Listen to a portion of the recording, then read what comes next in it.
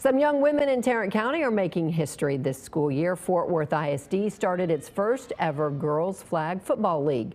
They're now 1 week into the season and will compete through mid-May. Fox 4's Dion Anglin joining us from Fort Worth with more on how it's going. Dion.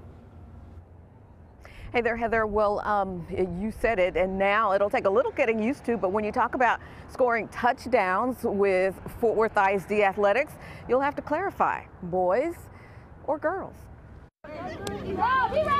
Living up to the hype. It's physical. It is physical. It is physical. They get after it. Coaches, players, even past naysayers are rallying around Fort Worth ISD girls flag football. I was absolutely amazed at how much effort they put in, their dedication, and they're just the fact that you can tell them to do something and they do it on a dime. Our visit to Paschal High School. We rallied the girls when we heard that it was time to play flag football. I got a chance to meet senior Josephine Steed.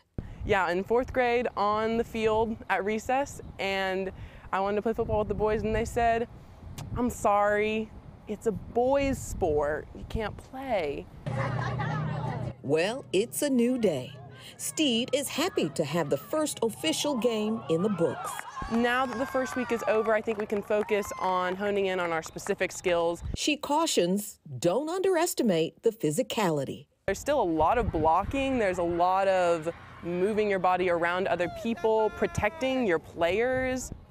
And when you're going for that flag, you are going for that flag. Nothing can stop you. If you don't commit, you're going to swing and a miss. The district, with backing from the Dallas Cowboys and Nike, hopes the sport will be adopted statewide as a recognized Title IX activity. Assistant coach Alexis White is a Paschal High alum. She's excited to be a part of history. Everybody comes together from all different sports, whether they played soccer, basketball, if they didn't play anything at all, and they all come together as one team and really unify and have a great time.